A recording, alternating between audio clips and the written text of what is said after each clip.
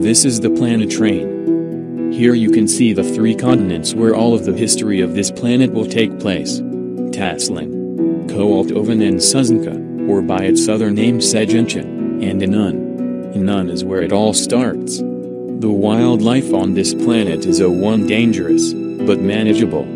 This region of the continent is covered in lush green fields and forest. The people of this planet are a peaceful one by heart, but long ago, there was a small village to the east where a mysteries man had walked into camp, which they would later call him, the Robed Man, aka Riv. And he began changing everything they knew about life, and their surroundings. He started sharing new ways to farm, live, and most importantly, how to fight. Riv was beloved by all of his fellow villagers. He was helping them live longer, with new medications and healthier living practices, and simple overall continuing their ever-growing lands. As generations passed and new life was born, the Robed Man lived on, witnessing everything he was building around him and seeing his plan come to life. They had begun to expand their territory, and with new medication, their population could increase larger than ever before. But Riv did not want to be the man in charge, he told his fellow villagers. Instead, he gave the power over to a fellow man who also was beloved and trusted by all for being the strongest and kindest hunter in their village. As Riv began to form his country, he started the training of his new elite army to defend his country's lands from any threats that may come from the future. As time passed by, more and more people were beginning to be born under Riv's new reign. The way people started thinking and acting was beginning to change. As a result, people were beginning to become less peaceful and started thinking less as one village, and more as an individual. As untold generations began to pass by, new leaders would be chosen by Riv who could be controlled from the shadows and make sure that he always has a hand in the decisions of the country. Riv was waiting for the perfect moment to take power of the country he had so perfectly created. With his new country growing faster and larger than he had ever expected, everything was still going according to plan. He told the current leader to set up a delivery system of food and water to the furthest outermost villages. With this system, Riv convinced the current leader that they could grow much faster and not have to worry about crops and tilling the land. Instead, they could be expanding their territory and living more carefree lives. But secretly, it was for when he made his move, that the new villages he could not reach would become dependent on the capital's farms. And he could pick and choose which villages to keep and which to let go. As Riv was losing influence on the ever further growing regions, Riv knew that the time to take control would be soon. If he missed this chance, he might never get a better chance again. With the 12th newest leader being in control, and being very young and inexperienced, Riv knew that his plan would all go as he had foreseen. After a few weeks of the new leader being in control, Riv was at last ready to put his grand plan into action. Riv knew for his plan to work that he would need to secure at least 55% of the entire country before it fell into complete chaos. Riv knew that the furthest out areas of the country would be lost. But this was all according to plan. Riv and a small group of men broke into the leader's manor at the last stroke of dawn. There was a small fight in the manor which ended in 6 of Riv's men and 24 of the personal guards being killed. Once the leader's personal guards were disposed of, Riv assassinated the 15-year-old leader in his bed. With him killed, Riv and his elite army could now march on the capital, which would begin the revolution and change the fate of the world forever. With this new enemy appearing out of thin air, Riv quick began killing hundreds of people before they even had a chance to defend themselves. Most of them were people who knew too much about him, or had too much influence on the population. They began burning entire buildings and streets that opposed his way of thinking or supported Aldnoah. Anybody that spoke out or opposed him was killed on the spot. Only a few members of the council that did not bow down or join Riv made it outside the capital's wall. It took less than 2 hours before the capital was under Riv's control.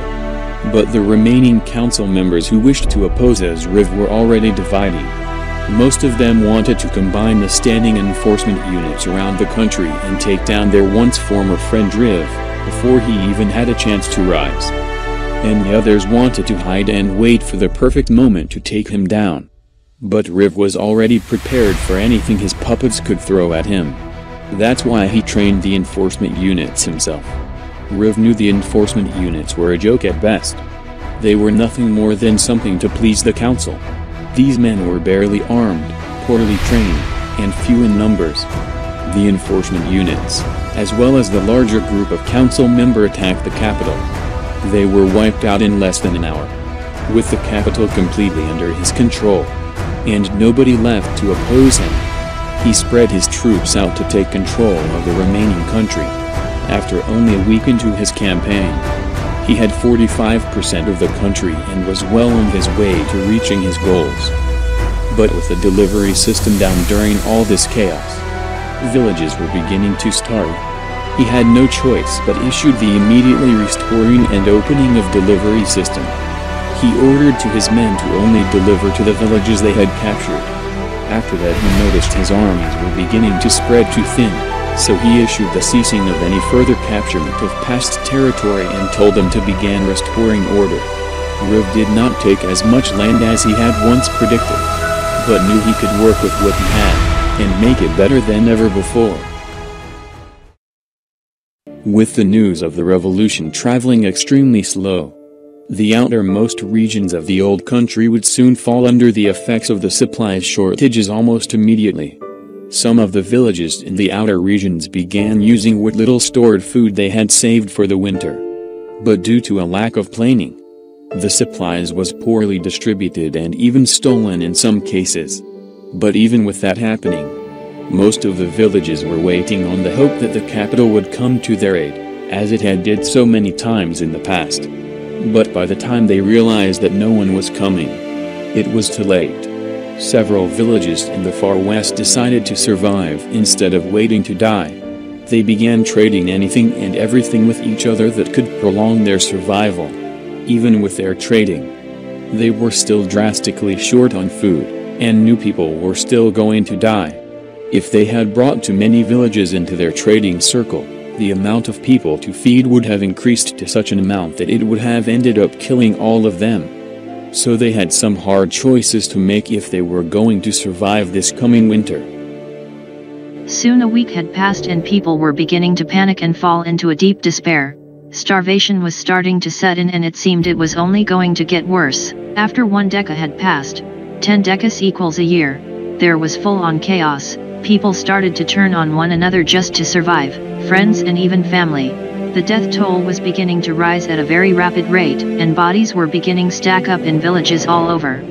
Before the Great Famine, there was over 19,000 people and growing in the outer regions, but once the Great Famine hit, by the end of the first winter, there was barely over 3,000. By this time Riv was starting to pull his country together into a united empire.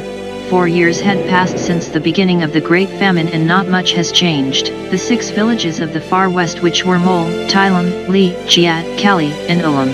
By this point they had already been referring to each other as Westerners, and they were in dire trouble. The food reserves had long been used and hunting ground were starting to become scarce, and even fights were breaking out between the Westerners and the people of the villages that resented them. Their population had dropped from 1,000 to a mere 250, when it seemed as though all hope was lost. A 19-year-old girl named Sarah Alfond and her team had figured out how to plant simple crops and nurture them to health near the local river.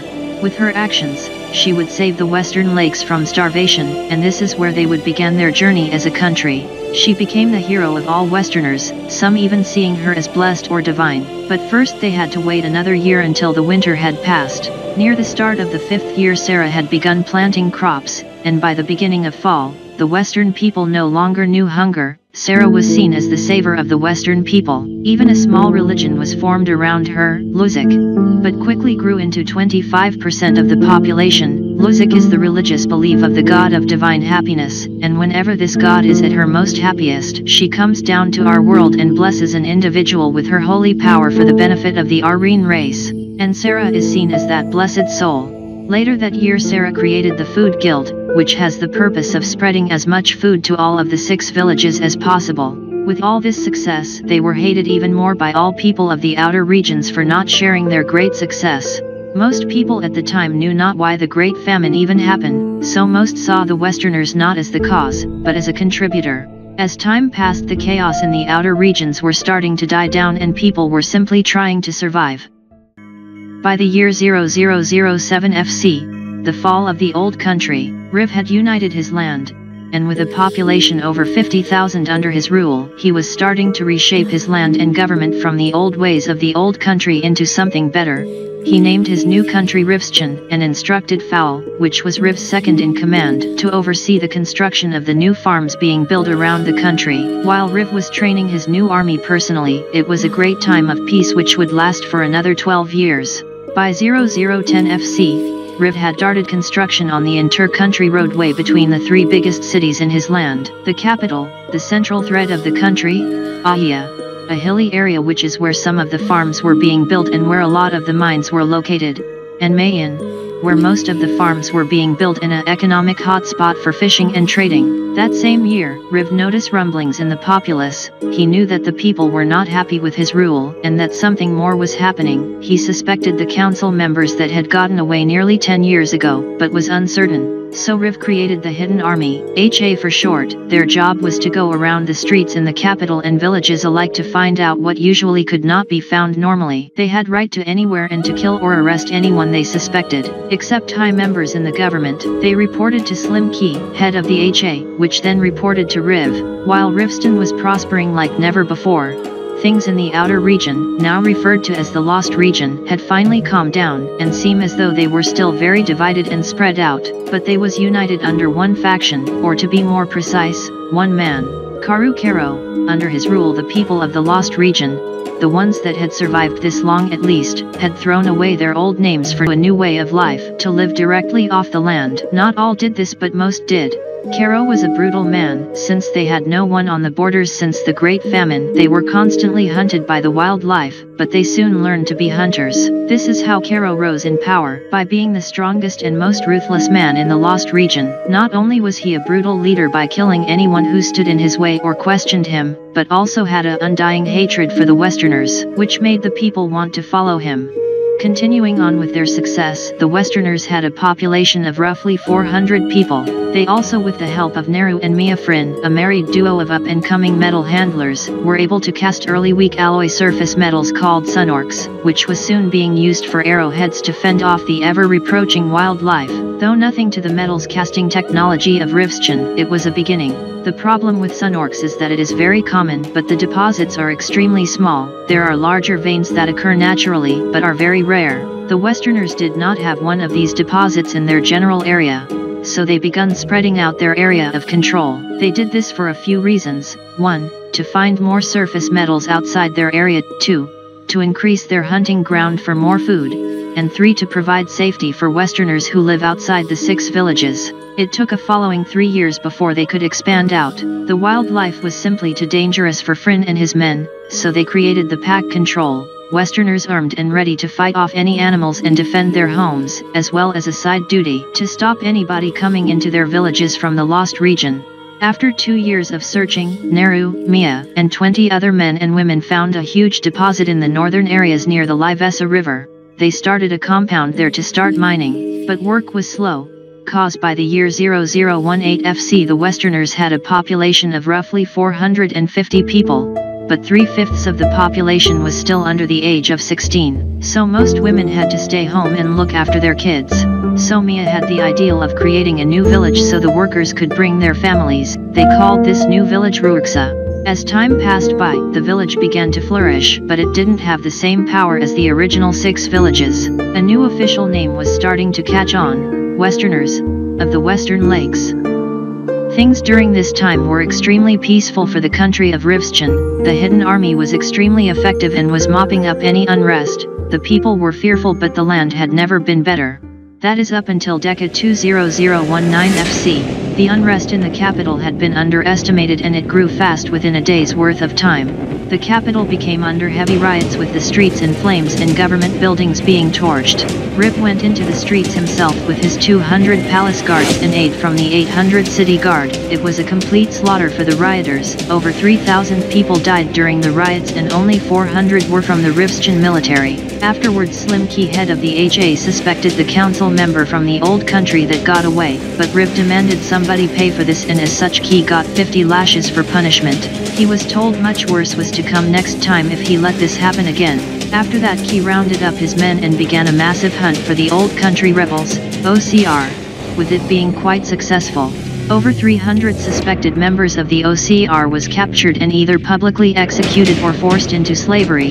This hurt the OCR extremely bad. In retaliation, by Deca 30019, the OCR had taken the farms of the capital over and were threatening to burn the crops if they were attacked. But the OCR didn't know about the new farms which were completed earlier last year. Without hesitation, Riv ordered Fowl to set fire to the crops and to march into the farmlands and kill everyone there. This was to prove a point that Riv was not going to stand for this. Within all the chaos, Fowl and his men had taken back the farms within 3 hours of the attack. Riv knew this was something much bigger the HA could handle, but Key still had to pay. He received 200 lashes and was subjected to harsh torture over the course of 2 weeks. He was told by Riv that this would be his last chance. Any more mess-ups and he would make him wish he was dead. Afterwards, Key became a brutal man who showed no mercy to anyone, children, women, the elder, it did not matter. Under Key's direct control, the HA would continue their attacks on the OCR from the inside out and on their families. By Deca 50019 FC, over in the Western Lakes, the new mining city was growing fast thanks to the help of the Friend family. People were extremely happy.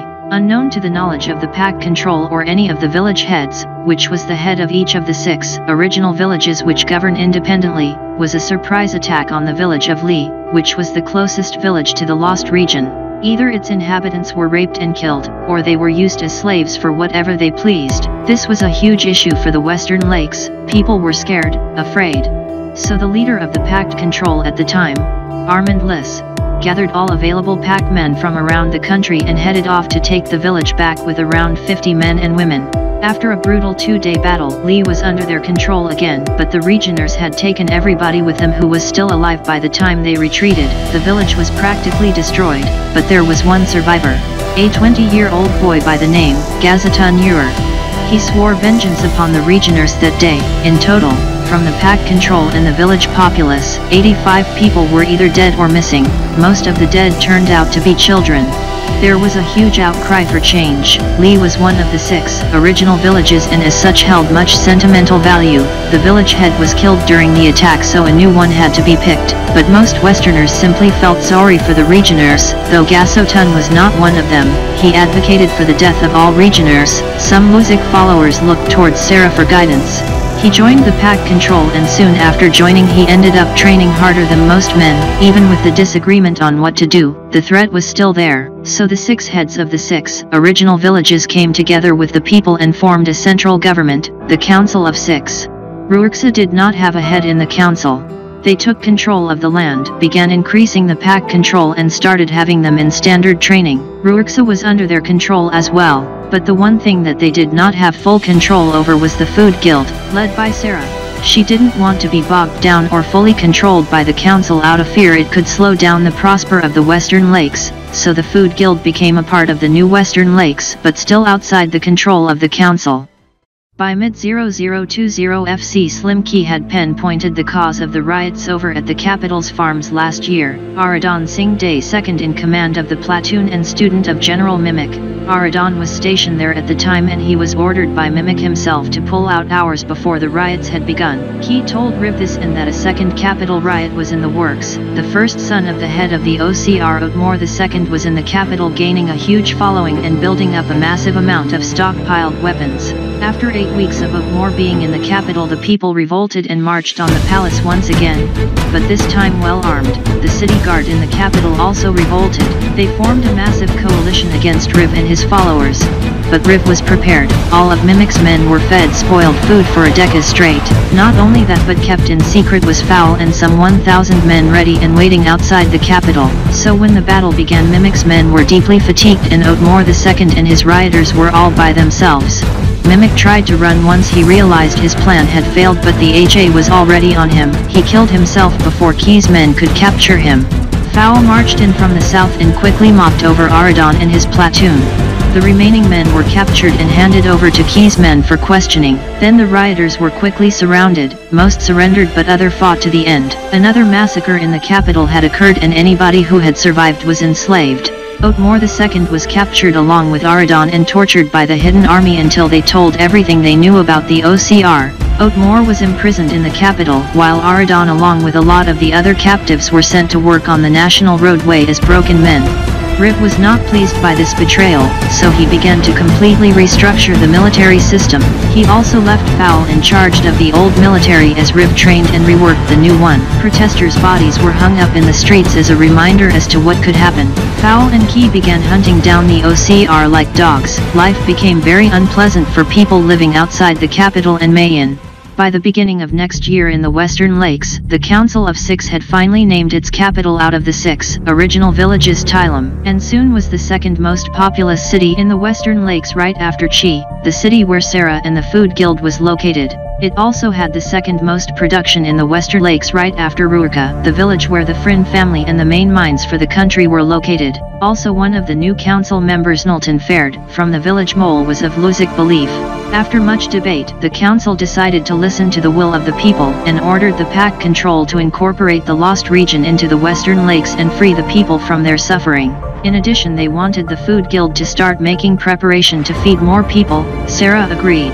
Armandless and Gazatun, 5th in command, started preparation for their first ever campaign into the Lost Regions, which would take a few years. New training and fighting styles had to be developed for fighting against people instead of animals, which would take some time.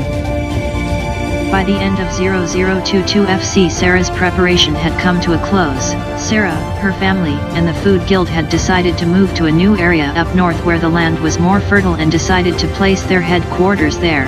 Many Lusic people also followed her there, essentially forming the 8th city of the Western Lakes. She asked the council for more protection from the wildlife since it was further away from everything else. They agreed, but some of the council was wondering if maybe Sarah had too much power in the government but didn't want to do anything unless she acted first. 2 years later, the population of the Western Lakes, still recovering from the attack on Lee, was roughly around 350 people. The council as well as Gazatun by this time was extremely popular. He was popular for surviving the attack on Lee and being respected in Pack Control, but Gazatun resented the council for making it a war of peace. Gazatun wanted death and revenge, which a small amount of people wanted as well. He also was promoted to 2nd in command of the Pack Control for his dedication and hard work. The war either way was very popular, and over those past 2 years they had near 100 men and women under the Pack Control command. Liz paraded into the capital right before heading into the Lost Region. Many people thought it would not take long, but the regioners were very spread out and used to fighting among themselves. Karu Kero was very pleased when he found out the news. He knew then his effort in Lee was not wasted and he could redeem himself on the battlefield from his loss at Lee. He fought a very nasty war with roughly about 340 people in the Lost Region in total. Any man of the age of 10 or above was fighting. They had weak stone weapon like spear and wooden shield and some weapons from the collapse of the old country. They wore no armor and most times went into battle shirtless. They fought unorganized and would fight to the death in small groups. They even had released some wild animals on the Western Army. It was a very nasty war that most who signed up were not expecting. That same year in Rivschen, the road was near completion with the path to Mayan completed, but the path to Aya was more difficult. The hills around Aya were very conjointed, which made the path there take several more years than estimated. Then things took a turn for the worse. With the OCR almost wiped out with information from Otmor II and even Otmor I being killed in a surprise attack, Timur, Otmor's third and youngest son, leads the OCR on a last-ditch rescue mission to help the 800 enslaved people working on the road network. Timur and Otmor were the only two left of the Moore family. The mission was a success, freeing captive OCR men and as well defected Rivschen troops along with Aradon.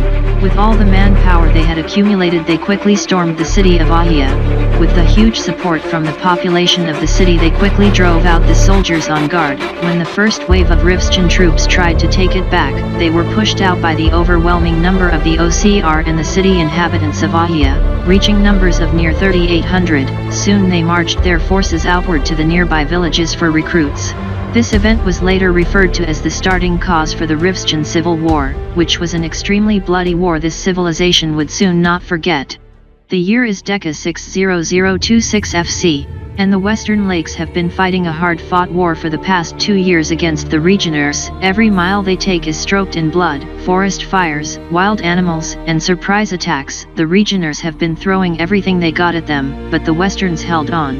Battles are far and few between, any engagements are small and usually last less than an hour. Not only that, but when Liss came across passive Legionnaires of the Lost Region, he would send them back with some troops to the Western Lakes to be fed and clothed, then wait for those men to return. By these conditions, the war effort moved at an incredibly slow pace. Gasotun, which had been fighting on the front lines this whole time, had some major upsets about how slow the war was progressing. The council had also wondered what was taking so long. They had summoned Amund and Gazatun for this. Amund explained his reasons and many had been pleased, but were still not happy with the death count, which would at this rate soon rise past 100, counting their side only. After discussing this matter, the council ordered him to end this war with a victory within the Deca, which was nearing its half point. Amund agreed begrudgingly. He and Gazatun were sent back to the front to end this war. But after 2 decas had passed and almost no ground was taken, they again were summoned to the council and asked what is happening. Amund explained it was simply harder than expected. They were given to the end of the year to finish this war. The council had almost no power in this position though. Amund was too popular to move him from power, and he had control over the army which most would follow him to death and back, but once by to the front. Gazatun knew Amund was going to go at his own pace and against the will of the Council of 6. Gazatun and 5 other soldiers went to find the main enemy encampment on their own. They managed to slip some information about where to hit the Western army the best to some Legionnaire warriors. Unaware from where the information came from, Caro summoned all available warriors and prepared for battle. Later that night, the biggest battle of the war had erupted. Things were looking in the favor of the Legionnaires, but Amund's plan was to retreat and corner then lure them into a trap. But when Gazatun and his troops were supposed to attack the Legionnaires, they simply stayed put. Amund was betrayed, and he and most of his platoon were wiped out. Gazatun, playing the hero, moved out as if he just got the order, saving the remaining men. The surprised attack on Caro ended killing him and almost all of his warriors. Gazatun was the hero of the war. He took command of the army and pushed deep into the Lost Region, with clashes here and there, but with Caro dead, now nobody was able to stop him from simply marching into any encampment he pleased. At that same time, Esal Alfond, Sarah's husband, had been voted in by the council into becoming a member of one of the Council of 6, representing the village of Chi, which he had moved to and was village head. This was in order to provoke Sarah into coming under the control of the Council of 6. Later that same year, the Rifstan Civil War was in full swing, and the only thing keeping the OCR from losing was the constant uprising from around the country and the hilly terrain surrounding Ahia. Along with the brave warriors led by Aradon fending off the unrelenting attacks by the Rifstan army, Riv was still in the process of building his new military structure and training them, so he left Fowl in charge of the civil war. With the high hills in the eastern part of the country, and no road to speak of, it was difficult moving troops. The tide of the war swung back and forth depending on whoever was taken the defensive side. Whenever the OCR left the hilly and undeveloped parts of the east, they were quickly put down by a highly trained army led by Fowl. But when Fowl tried following them back into the forest, their formation, tactics, and their fighting style couldn't handle the terrain. It was quite the mess. Not only that, but he was overstretched and was handling jobs the military should have been performing, putting down riots and securing public order. They also had to put down 3 revolts from rival generals, and it seemed things were not getting any better. Fowl's cousin May, which was a part of the new military training Riv was developing, was sent to the front by Riv to lead a force of 100 soldiers. He wanted to test out his new tactics and thought the stalemate on the eastern front was a perfect catalyst. Once the OCR had launched their attack on Fowl, May snuck in from the back and attacked the OCR from the rear, cutting off their retreat, killing Aradon Singh Day in the process. At the moment Fowl had pushed them into retreat, May and her troops launched an unrelenting hail of arrows scattering their army. Fowl started chasing and killing them as they ran. Together they pushed into the eastern part of the country, breaking the stalemate of the war. May and her troops were called back to May Inn to continue their training, and Fowl continued the war effort on his own, but he still had a ways to go. By Deca 10027 FC Gazatun had reached the end of the Lost Region, but on his journey there he and his soldiers were extremely ruthless against the Regioners. Under his command there was no act that went too far. Gazatun himself had 3 slaves by the time he reached the end of the Lost Region, but once he got there, he discovered another civilization. It seemed as though the old country had lived. This was huge news, as more men and women poured into the Lost Regions to help the remaining Regioners still around. Gazatun went back to Tylum to tell the council in person that Amand had passed and the old country had lived. He reported to Riv an unknown army was spotted near the western border. Riv knew at that moment who they were. He sat in silence, then he laughed and said very clearly, "Our Reins sure are a lively bunch. Maybe I'll see just how lively."